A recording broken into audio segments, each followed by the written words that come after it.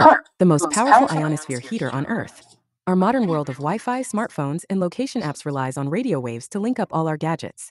Most of us, though, are unaware that the ionosphere high above Earth affects the location services in our phones and the directions relayed by the navigation units in our cars. The complex dynamics of the ionospheric plasma, a gas of electrons and ions enveloping our planet, can be studied by research facilities such as the High-Frequency Active Auroral Research Program, HARP, located in Alaska. During the past 15 years, HARP has produced many interesting and unexpected results, perhaps most spectacularly the production of an artificial ionospheric plasma generated by radio waves. Atmospheric shrapnel. The ionosphere is the region of the upper atmosphere characterized by a large population of free electrons and ions, the atmospheric shrapnel that arises when UV photons from the sun knock electrons from atmospheric gas. For a tour of the upper atmosphere, see the quick study by John Emmert, Physics Today, December 2008, page 70. Its density is controlled by the relative rates of ion production and the recombination of ions with electrons to recreate neutral molecules. The ionosphere begins at an altitude of about 70 kilometers, reaches a peak daytime density of something like 1,000,000 particles per cubic centimeter near 250 kilometers, and tapers off above that altitude to blend into the much more rarefied plasmasphere, magnetosphere, and solar wind. The ionospheric plasma can distort and delay satellite communications and navigation signals passing through it. Indeed, the primary practical motivation for studying the ionosphere is to get a handle on those effects. At the low power of day-to-day devices, the ionospheric plasma can alter radio waves, but the plasma itself is unaffected. At high enough power densities, however, radio waves can affect the plasma and generate feedback between the waves and plasma, a phenomenon that offers a unique means, so-called ionospheric heating, of studying the ionosphere. The HARP facility began operating in 1999 with a 6x8 array of transmitting antennas that, in total, produced 960 kilowatts of RF power, about the same as generated by 10 AM radio stations. The figure shows today's 12x15 array. The HARP beam is broad like a flashlight's, not narrow like a laser's, but it can be electronically steered anywhere within 30 degrees of zenith, that is local vertical, and it can operate at 3 to 10 megahertz. Its powerful radio waves drive ionospheric electrons back and forth in what are called plasma waves. As those driven electrons collide with each other and with background species, their temperature goes up, which is why HARP is called a heater.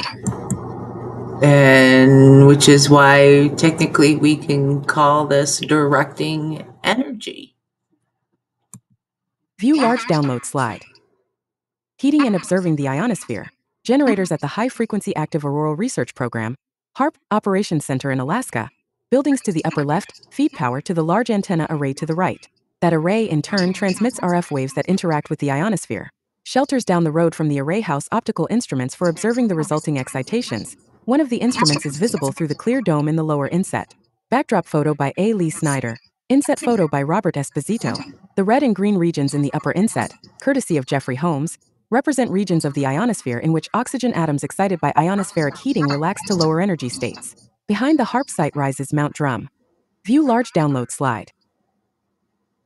Heating and observing the ionosphere.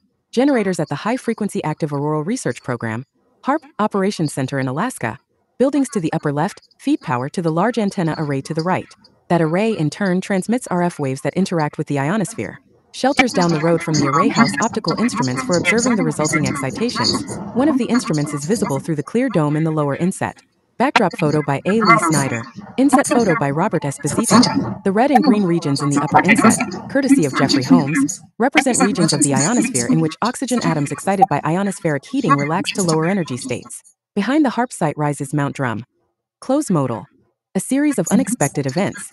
Just as an opera soprano needs to sing at just the right frequency to break a glass, so a heater must target frequencies that match the natural plasma resonances in the ionosphere. Primary targets include the plasma frequency, a function of electron density, multiples of the cyclotron frequency of electrons spiraling around the magnetic field, and hybrid resonances that combine those fundamental frequencies.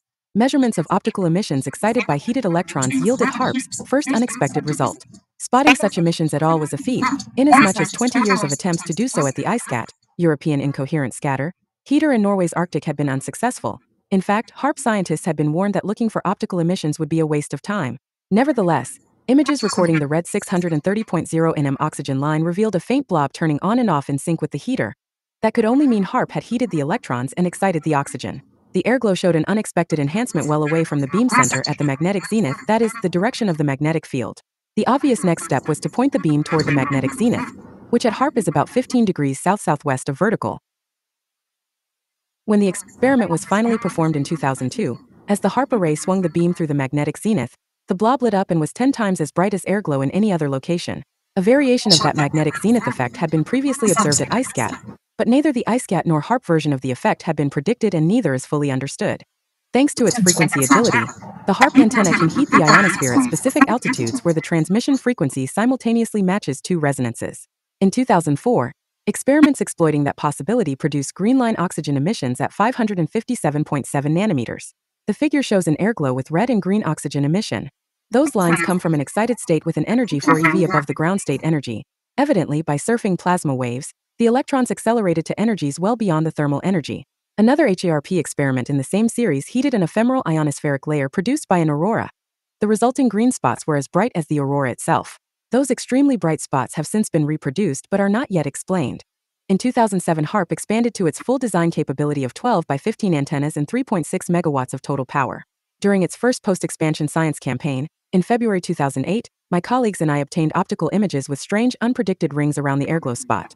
We hypothesized that if the plasma in the center of the beam were slightly enhanced in density relative to the background ionosphere, the density gradient could divert rays away from the center of the beam toward the location where the ring was observed. Careful examination of echoes from radio waves bounced off the ionosphere turned up evidence for a density-enhancing artificial plasma layer just below the natural ionosphere. Moreover, simulations of RF waves propagating through the observed layer put additional power right where the rings were seen.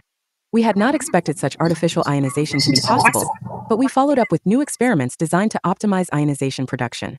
In March 2009, just over 10 years after we were told that looking for airglow was futile, I stepped outside with a couple of coworkers during an ionization experiment and marveled at the light, visible with unaided eyes, from an artificial ionospheric plasma produced and sustained by radio waves transmitted from the ground. In addition to generating unexpected phenomena, HARP scientists used and further developed a diagnostic technique pioneered at IceCat: stimulated electromagnetic emissions. The effect arises when plasma waves stimulated by the heater regenerate radio waves that are received on the ground as a complex spectrum of narrow peaks and broad bumps on either side of the transmission frequency. Some of those depend not only on electron density but also on ion mass, magnetic field strength, or other parameters. Thus, the stimulated emissions provide a potentially powerful tool for analyzing conditions in the heated volume. A zoo of plasma waves. Admittedly, research at HARP has not directly contributed to new corrections for ionospheric effects on navigation or communication systems. Instead, the many surprises encountered in HARP experiments have made abundantly clear the need for quantitative predictive theory and modeling in the field of high-power RF wave propagation. The complex equations describing plasma waves imply a whole zoo of wave modes that could potentially be excited by a transmitter. But no one can predict with certainty whether a particular wave mode will absorb half the transmitted energy, or only one part in a million. For example, observed artificial plasma production accounts for only about 5% of the energy available from the beam. Some of the remaining 95% undoubtedly excites other modes that might mislead researchers into wrongly identifying the cause of the ionization. Stimulated electromagnetic emissions hold the greatest promise for helping scientists determine which wave modes are active during actual experiments. An interesting and still unexplored aspect of artificial ionization is the complex interplay between the plasma created by radio waves and the bending or reflecting of radio waves by that plasma.